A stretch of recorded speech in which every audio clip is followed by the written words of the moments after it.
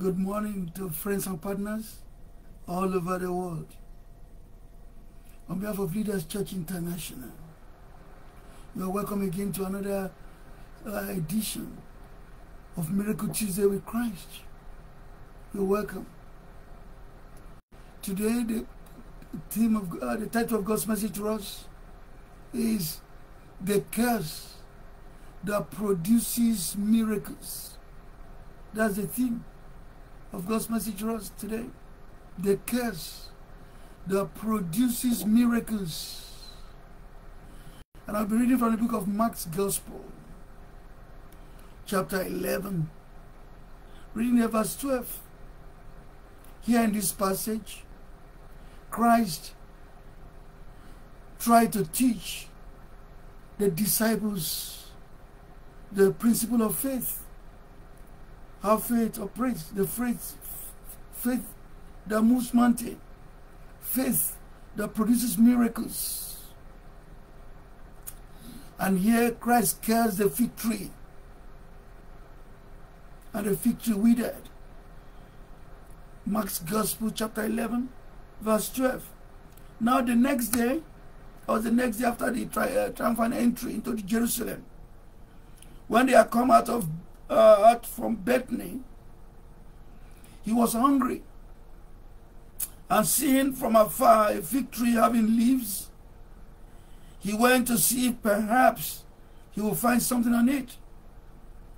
When he came to it, he found nothing but leaves, for it was not the season for figs. In response, Jesus said to it, "Let no one eat fruit from you ever again." And his disciples heard it. Verse 20. Now in the morning, as they passed by, they saw the fig tree dried up from the roots by virtue of the words that Christ pronounced and declared upon the unfruitful fig tree. And Peter, remembering, said to him, "Rabbi, look, the fig tree which you cursed has withered away." Christ placed a curse on the fig tree that was unfruitful.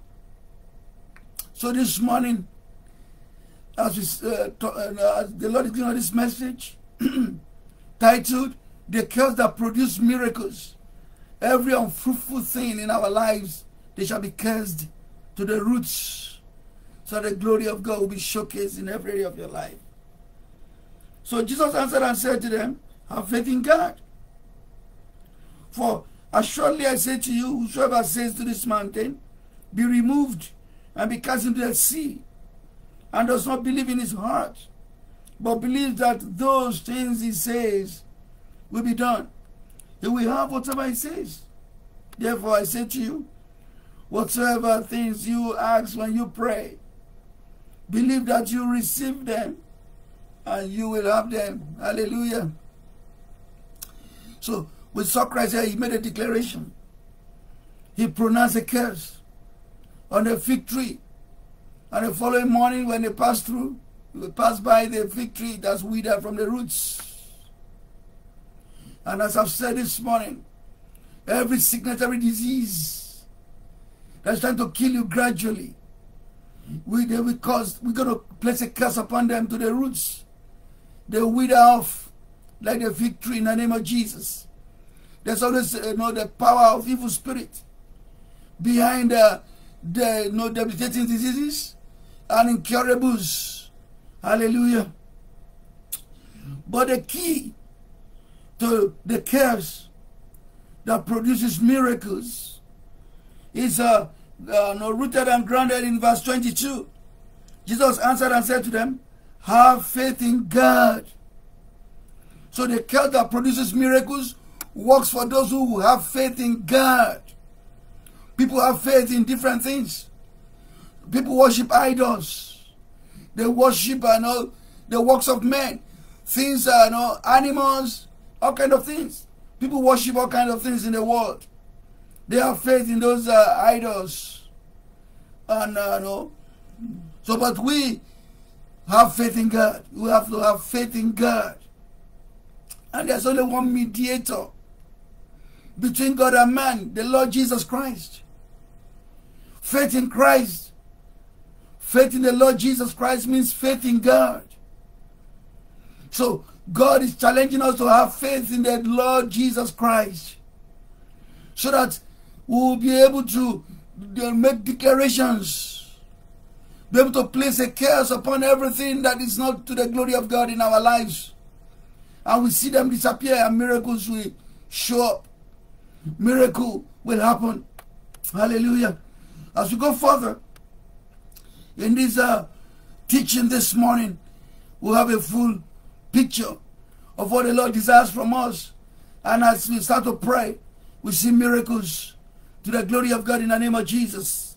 Hallelujah. Thank you to God. Thank you, Jesus. And what we are saying is not new. What we've seen in the book of Mark's Gospel, chapter 11. It happened during the time of David. 1 Samuel chapter 17. 1 Samuel chapter 17. 1 Samuel 17. David was, the children of God, the people of God were confronted by the Philistines. And the champion of the Philistines stood Goliath, the giant. And he was intimidated the people of God for many weeks.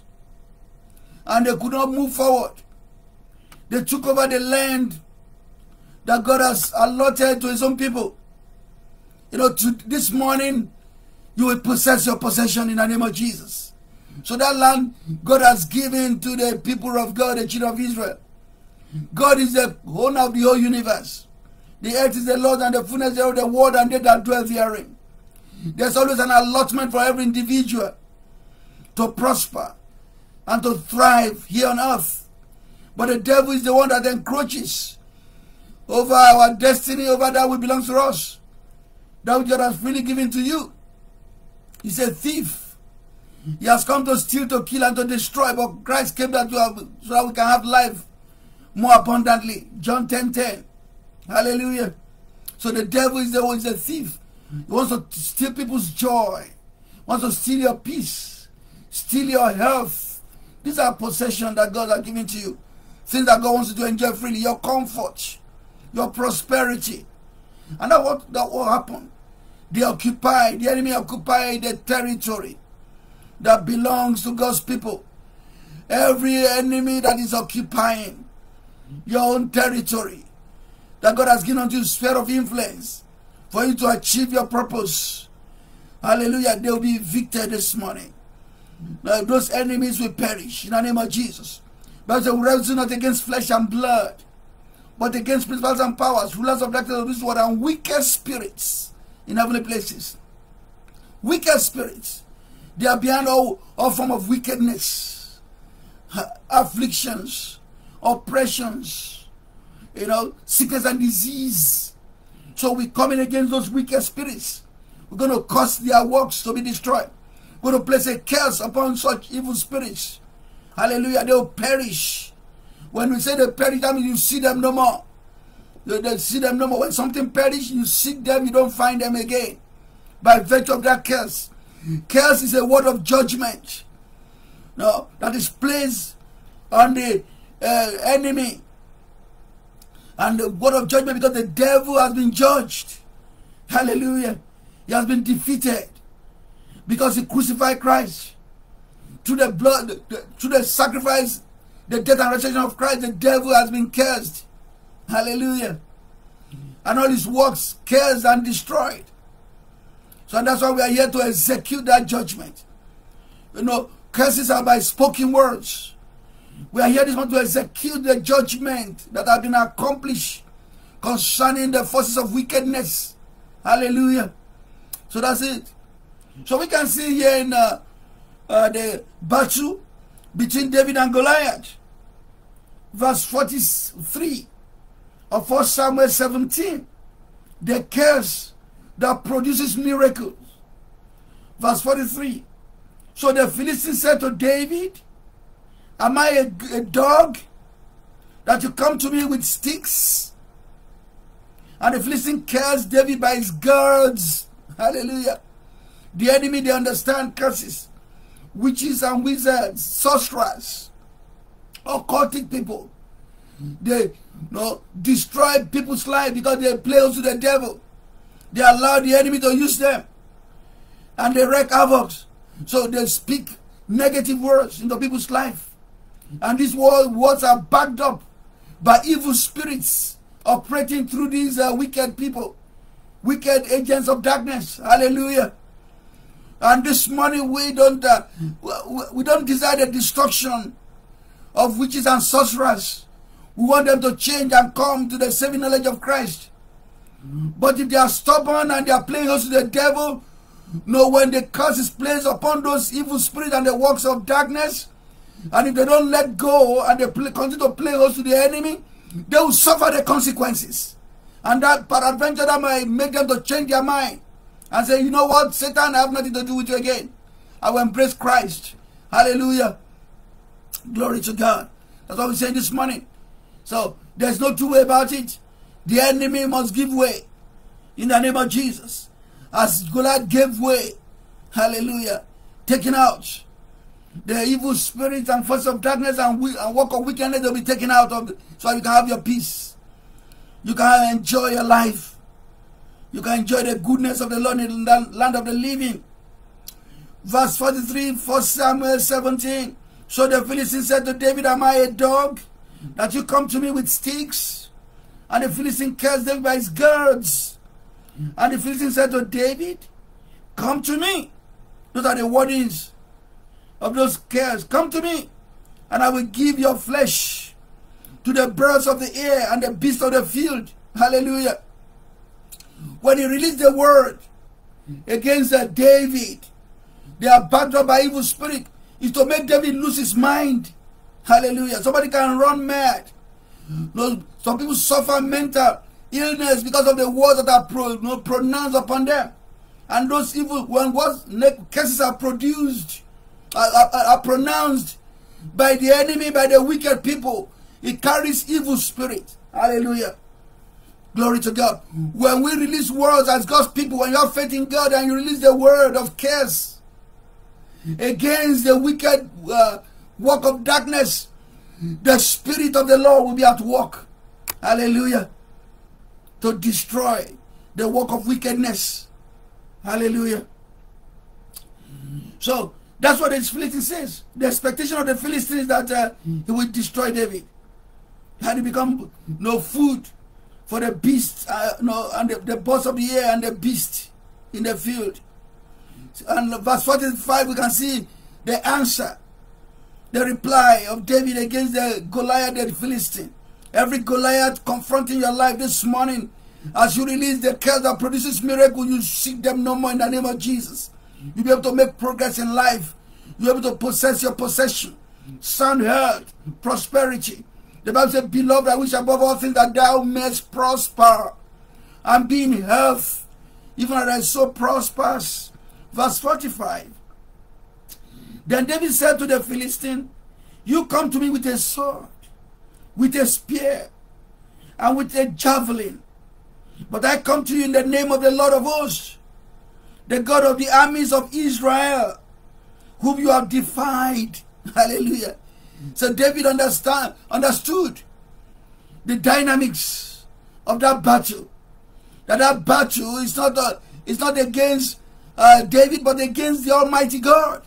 It will be foolishness for anyone to start to fight the Almighty God, because the people of God, the Israelite belongs to God, and David understood that, and he stood his ground. Glory to God. So the same thing also, you have to say, have faith in God. Do you have faith in God? Are you born again? Faith in Christ will make you to be born again. When you become born again, your God takes over your battle. John chapter 1 verse 12 said, to all that receive him, to all that receive Christ, to them he gave the power to become the sons of God. Even those who believe in his name. If you cannot see Jesus physically, no one can see him now, but he was here physically, before he came to pay the price for our sins. So God came to pay the ransom for our redemption. But when he left out a legacy, the authority to become children of God, the power of sonship through his name. Faith in that name will not deliver you from the powers of darkness, sin, and Satan. Bible says, whosoever shall call upon the name of the Lord shall be saved. There's only one name that can save humankind from sin and darkness. The name Jesus. Bible says there's no any other name given under heaven, given amongst men, under heaven, given amongst men, whereby we should be saved. Acts chapter 4, verse 12. There's only one name, the name of Jesus, the name above every other name. And that name, every knee must bow, things in heaven and earth and underneath the earth. Glory to God. There is salvation in the name of Jesus. So that's what David understood. Verse 46 said, this day the Lord will deliver you into my hands. The Lord will deliver all the wicked into your hands. And I will strike you and take your head from you. He started making declarations. The word of faith. Children of God, we speak the word of faith to counter the curses. We don't curse. Hallelujah.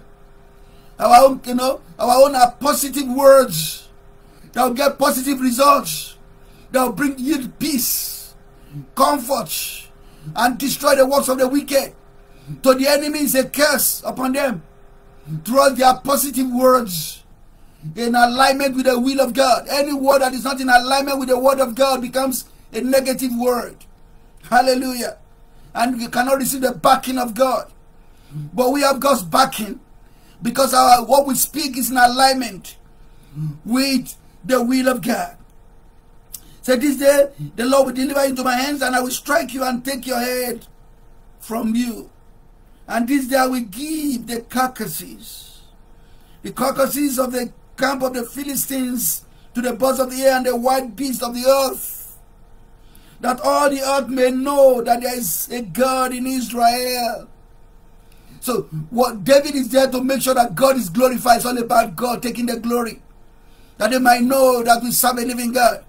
Miracles are happening in your life today because the unbelievers, they will know that you are serving a living God. Their eyes will be open, eyes of understanding, so they can also embrace Christ.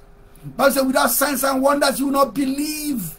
There are people within the sphere of your influence that need to see these miracles that only God can do. Hallelujah. There's nothing for God to do. They need to see those miracles, to know that Jesus Christ is in yesterday, today, and forever. That's the essence of Miracle Tuesday with Christ. Hallelujah. Verse 47. Then all this assembly shall know that the Lord does not save with sword and spears. Bible said the weapon of our warfare are not carnal, but mighty through God, to the pulling down of strongholds. Every impediment to breakthrough in your life, every bulwark of the enemy, every stronghold of the enemy, they crumble. We place a curse upon them, they crumble and destroy like Goliath. For your breakthrough in the name of Jesus. He said, for the battle is the Lord's, and he will give you into our hands. Hallelujah. So it was when the Philistines arose and came and drew near to meet David, that David hurried and ran towards the army to meet the Philistine. Boldness. Was not afraid. He ran. Amen. You don't run away from troubles. Troubles are stepping stone to miracles. Hallelujah. We carry God on the inside. God is on our side. We have the backing of God. The battle is the Lord's. Why don't you give your life to Christ this day?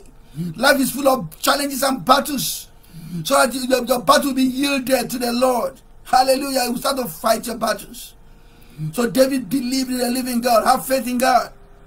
So he knew that obstacle is going to be removed. Every obstacle confronting you, I have that confidence that they will be removed. You see them no more. All the challenges will disappear, because we serve a living God. So he rushed towards him. The Bible said the kingdom of God is forcefully advancing, and the gates of hell shall not prevail. When he got to the Red Sea, Moses started asking from God. He believed in God. He said, what shall we do at this Red Sea? After he had given confidence, he has spoken to the children of Israel.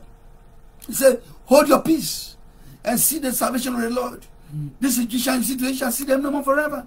He knew that God is going to fight their battle, no matter how seemingly impossible. No, it seemed at that time. So no. And what did he say? When he spoke to God, God said, tell the children of Israel to go forward. You don't back up. No, you don't give up. Go forward. In the face of overwhelming challenges of life, God will make a way where there seems to be no way. And the Lord parted the Red Sea. And the enemy perished at the Red Sea. Every enemy contending with your soul and destiny, you see them no more this morning. In the name of Jesus. That word is a positive word of faith, but it's a curse upon the enemy. And the angels of God are released to execute that word of judgment. Because Christ said the prince of this world have been judged. He that believes in Christ overcomes the world. This is the victory that overcomes the world, even our faith in God. Hallelujah. Verse 49. Then David put his hand in his bag and took out a stone, and he slung it and struck the Philistine in his forehead, so that the stone sank into his forehead, and he fell on his face to the earth. So David prevailed over the Philistine with a sling and a stone, and struck the Philistine and killed him. But there was no sword in the hand of David. Therefore David ran and stood over the Philistine, took his sword and drew it out of his sheath, and killed him, and cut off his head with it. And when the Philistines saw that their champion was dead, they fled. Hallelujah. In the book of Hebrews 11, the catalog of the heroes of faith said, through faith they put to flight the armies of the alien. Amen. Everything that is alien to God, everything that is not on the Lord's side, fighting you. Amen. We are in the light. We are the light of the world. Everything of darkness, they are alien to God. Armies of the alien, armies of the forces of darkness, they will be put to flight. Because every stronghold will be destroyed. Every Goliath will be destroyed. The Lord fights your battle in the name of Jesus. And that's why Luke 11, he said, have faith in God. That victory was cursed. Every unfruitful thing in your life will be cursed. Everything working contrary to your peace, your joy, your health, hallelujah, your rest, they are cursed this morning in the name of the Lord Jesus. Christ paid the price. That's why I say have faith in God. Have faith in the finished work of redemption. That's what it means. And that takes us to the book of Galatians chapter 3, verse 13 and 14. Hallelujah. You know, the Bible says, Christ became a curse for us. For it is written, cursed is he that hang on the tree, that the blessing of Abraham might come unto the Gentiles in Christ, that they might receive the promise of the Holy Spirit. Hallelujah. So Christ became a curse. Christ was died through crucifixion on the cross. And the meaning of that crucifixion is that it's meant for accursed people. People that are cursed. So Christ took our place. And that's why the blessing of Abraham. God told Abraham, he that bless you shall be blessed. He that curses you shall be cursed.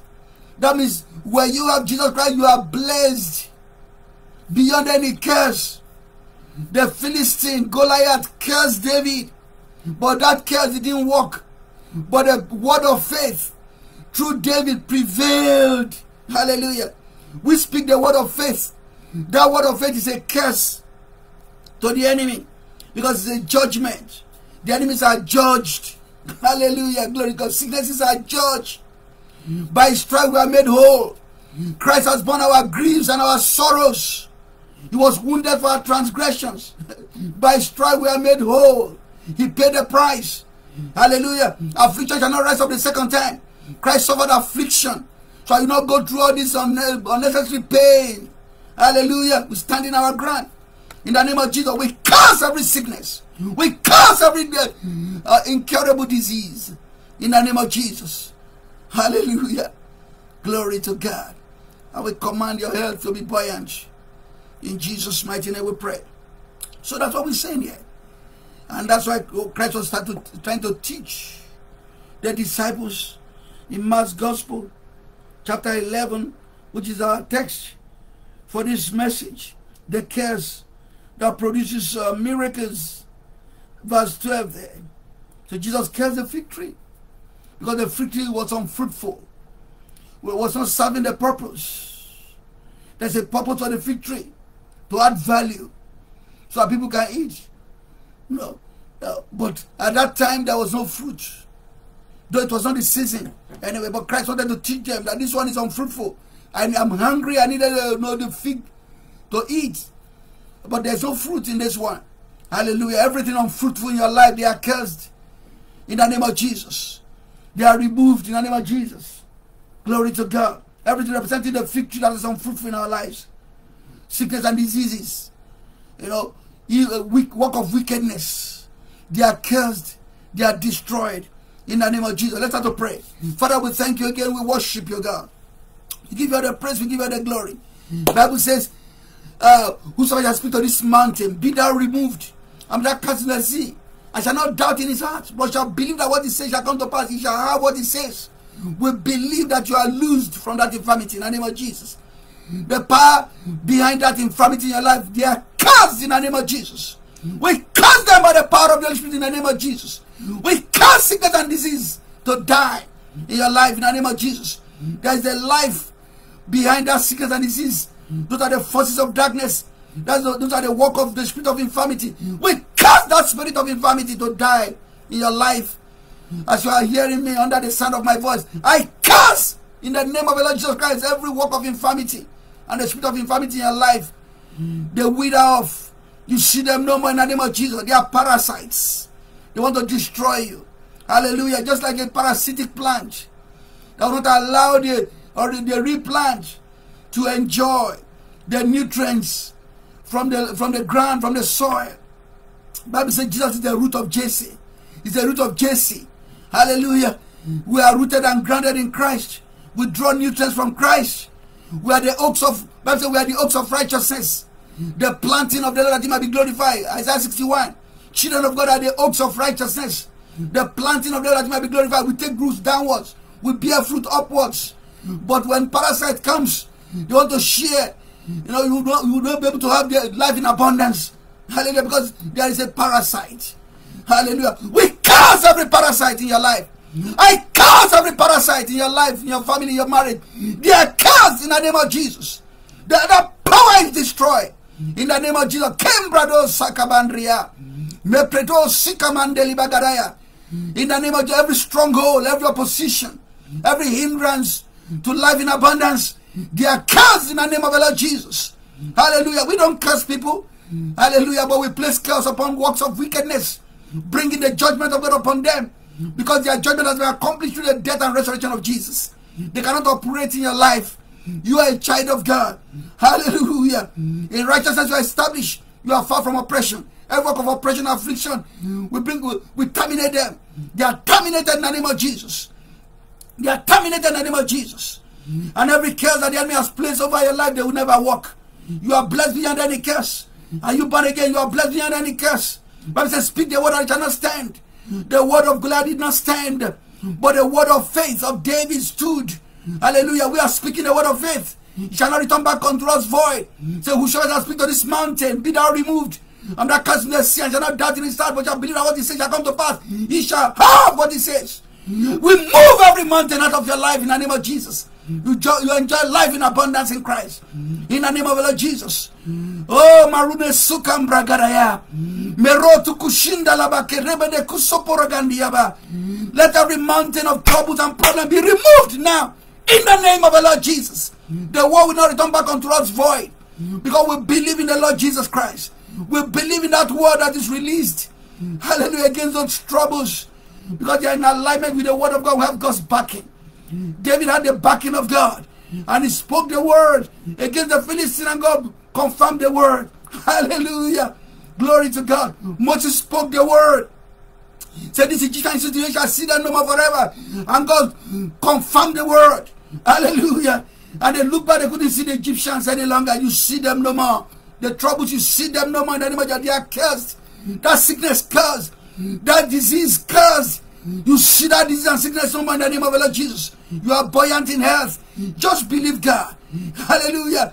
Have faith in God. Believe God with me this morning. Whosoever shall speak to this mountain, be thou removed. I mean, that cousin said, shall not doubt in his heart. Don't second guess God. Give him praise this morning. Father, we thank you, we worship you. Miracle working God, covenant keeping God, we thank you, we appreciate you for the miracles that has happened on this prayer, in this prayer section, in the name of Jesus. Thank you, Father, for this miracle Tuesday with Christ.